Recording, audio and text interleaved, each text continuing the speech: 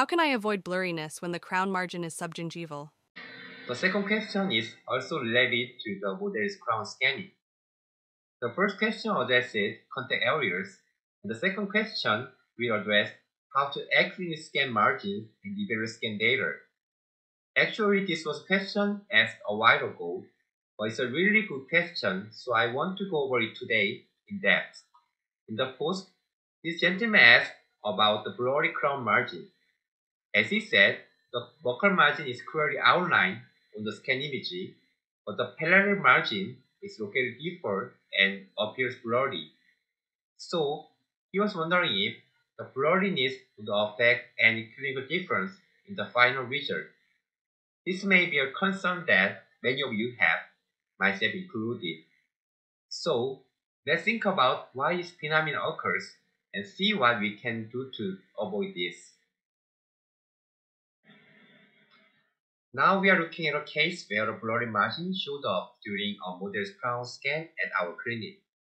I have observed that these blurry sections appear more frequently among those who are newer to scanning, whereas it appears less when someone more experienced performs the scan. So let's ask our scan expert Chen. Chen, why do you think this blur phenomenon occurs?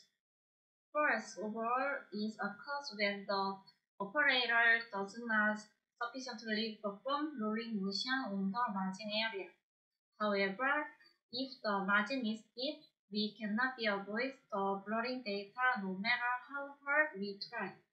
This is not because the steps are unskilled, but is the problem with the given skin environment. Oh, I totally agree with you. Rolling motion is clearly an important technique, and there are differences in skill level between steps for sure. From a technical aspect, turning on each scan mode and scanning the same object from various angles makes the data more clear. However, the subgingival margin will always be hard to scan regardless of how experienced the person scanning is.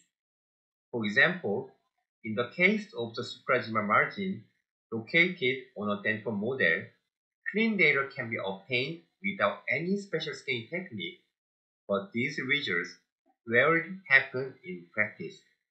In reality, scanning is not that easy. So, we have a solution in the form of a video. Let's have a watch. The blurry margin, where does it come from? It was asked if the blurry margin has any clinical difference on the final results. In our opinion, there are several reasons for why blurry margins may appear. As we discussed, the blurry margins could result from inexperience in scanning, but the biggest problem is attributed to a difficult scanning environment, such as deep margins. Now, let's find out together how to scan a crown with a deep margin. We have narrowed down the causes for the blurry margins into three main culprits. Let's talk about culprit number 1. Let's simulate the situation of scanning the deep margin through this diagram. We can immediately notice the main obstacle in the picture, which is the soft tissue undercut. No matter how much rolling motion is attempted, the scanning light goes straight, so it is difficult for it to reach the shade area hidden by the soft tissue undercut. In this situation, the margin scan data cannot be sufficiently obtained and will appear blurry and ambiguous. If the dental technician uses this blurry data to make the final prosthesis, the margin gets set incorrectly, and a crown with an ill-fitted margin will be produced. The best way to prevent this first culprit is to create a crown with a supragingival margin, because this will completely remove the possibility of the soft tissue undercut. As we well know, in the case of the supragingival margin, the scanning light is not obstructed, so scan data with clear margins can be more easily obtained most of the time. However, a supragingival margin is not suitable in all cases, and especially in cases where deep subgingival caries previously existed. The formation of a subgingival margin may be required.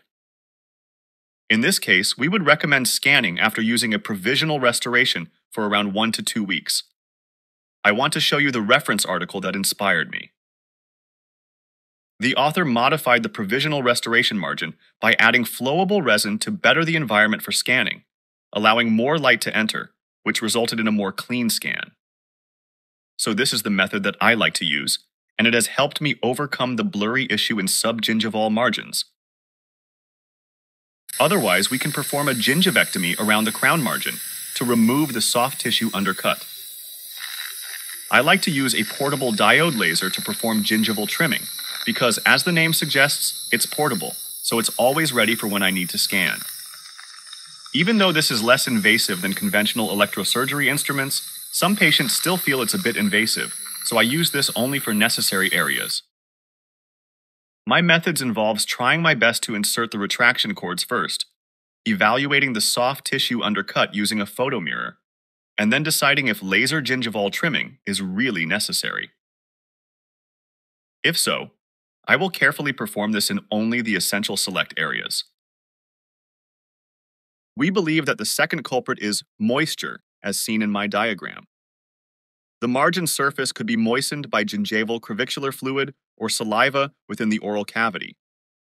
This can distort the scan data by causing the scanning light to reflect in different directions. Think about how our face is reflected by the water surface in a pond.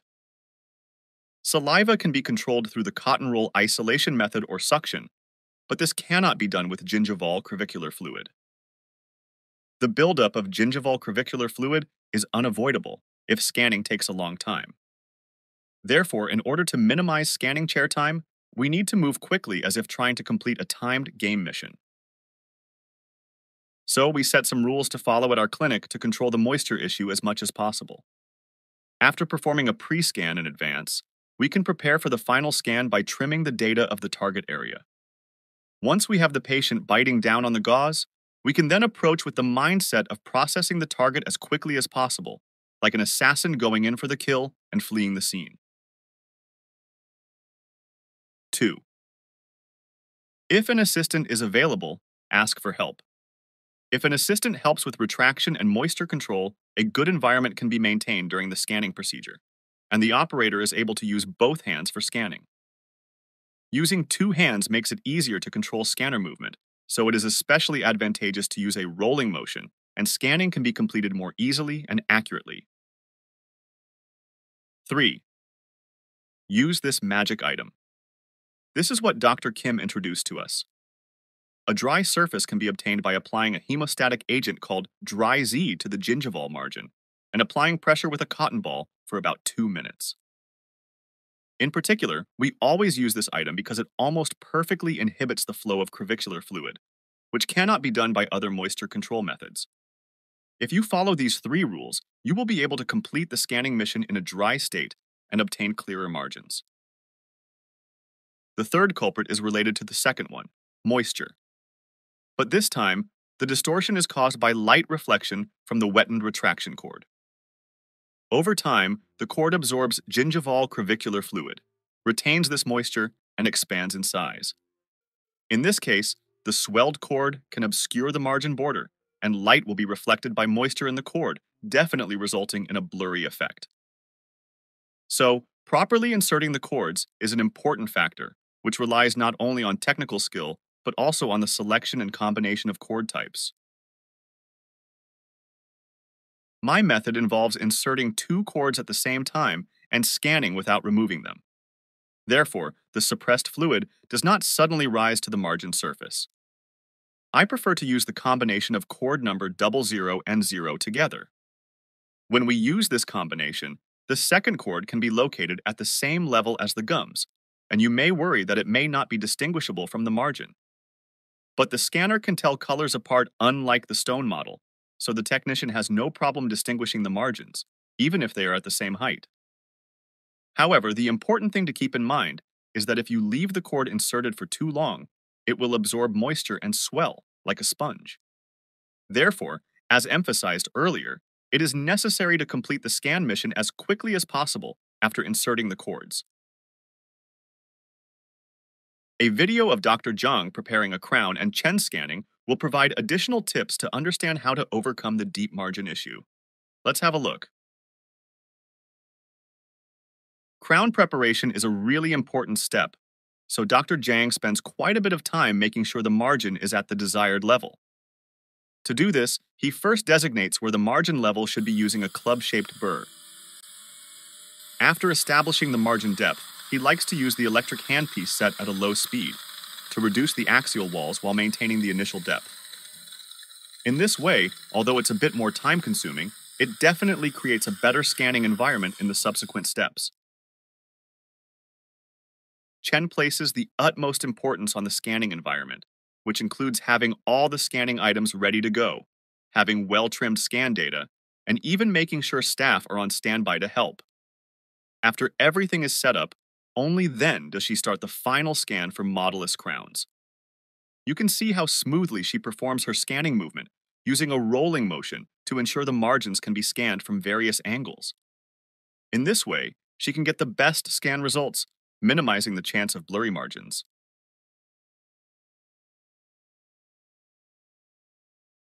Blurry margins, 3 culprits, and how to resolve them. This is a summary of the 3 possible causes for blurry margins. The blurry effect introduces uncertainty into the crown manufacturing process and will have a negative impact on the final crown result. Therefore, we must prevent or minimize the blurry effect. I want to reiterate that if you feel you are having a hard time getting clear margins on the day of crown preparation, there is no need to obsess over doing the scan on the same day. It's totally okay to schedule another appointment for scanning, and you will more easily get accurate data for sure.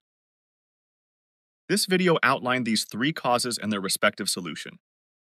We hope this video gave you confidence in scanning modelless crowns.